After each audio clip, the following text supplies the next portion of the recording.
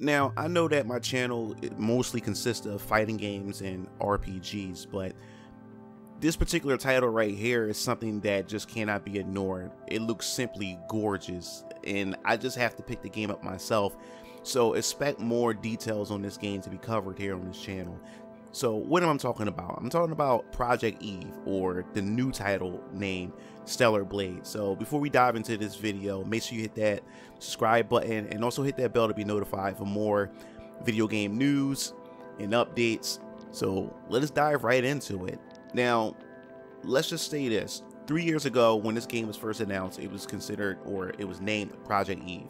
And it's also developed by a Korean-based studio. Now, a lot of Korean games don't really feature much on consoles here in the United States. So it's really nice to see that, you know, we're getting some more Korean games, and we also getting some Chinese developed games too, which I'm also looking forward to hit these consoles as well. You know, add some variety in there. So we not only have Japanese developed games, we certainly have other Eastern type developers working on these type of games. Now, when Project Eve was first announced, they announced that the game was going to be coming to all platforms. And it's sad to say now that we have the state of play trailer and the official name Stellar Blade, it's officially going to be a PS5 exclusive, which is a bummer. You know, even though I have all of the consoles, I think it sucks.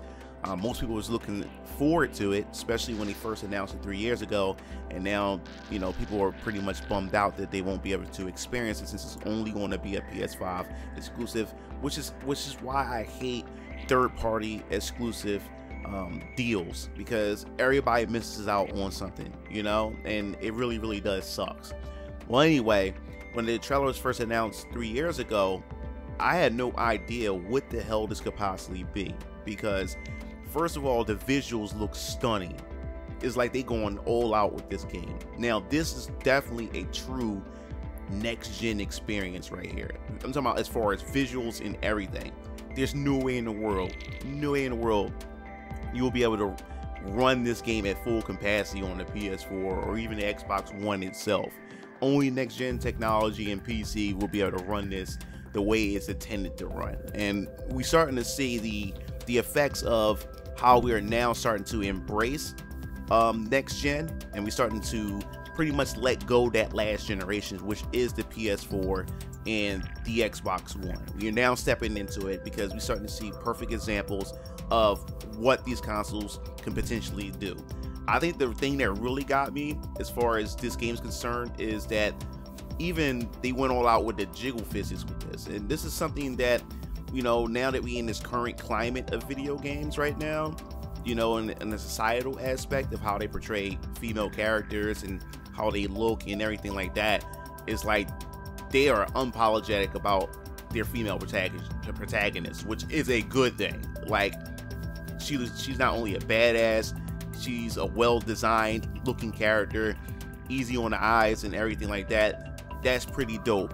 But the thing that really got me about it was when they first revealed this, I thought we was possibly getting another Nier game, because it does have that Nier vibe to it, and I love Nier Automata. Still one of my favorite action RPGs of the generation. I really enjoy that. So to actually hear the music in this game, to see the visuals, I'm like, is this another Nier? But no, we pretty much get this new female protagonist and a futuristic cybernetic sci-fi type of universe, and I'm like, okay, I'm on board with this. So at the state of play, we officially get some actual gameplay of how this game's actually going to play, what the combat is going to be like, and it's really dope, man. It got that cross between, like I said, Nier Automata, Devil May Cry, and other action RPGs or other action games that everybody knows and loves, and I'm all for it.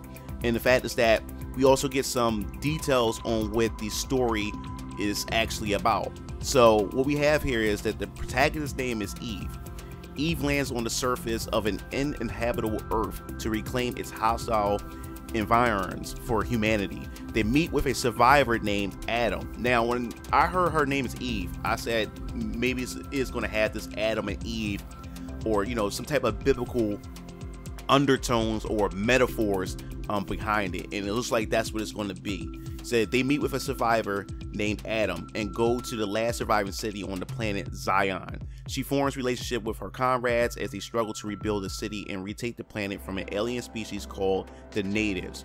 Players will be able to make decisions about how or whether to help the survivors, which in turn will influence the story. Now, I didn't know that, so we actually going to get some actual like player impact when it comes to this, depending on our decisions and everything. So I think that's gonna be pretty cool.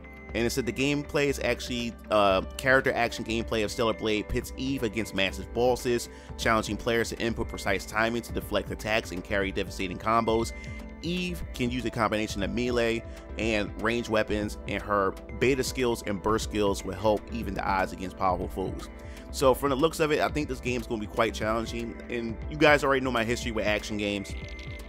I'm not really good at them, so I think it's going to be kind of like funny, because I will be streaming the game when the game launches as well, so you guys can see me play. I'm not really good at action games, so I know I'm going to be getting my ass handed to in this. But for the simple fact is that this game looks gorgeous, the storyline looks interesting, and that alone really caught my attention, and I'm willing to give this game a try. It really looks really cool. I really wanted to get it on the Xbox. I really did want to get it on the Xbox, but now it's a PS5 exclusive, which means I definitely want to pick it up on the PS5 for this game. But I definitely want to hear your thoughts on this. Stellar Blade, are you looking forward to this game? There's not many Korean developers that release games here in the States, so it's really nice to see a change of pace here for Stellar Blade.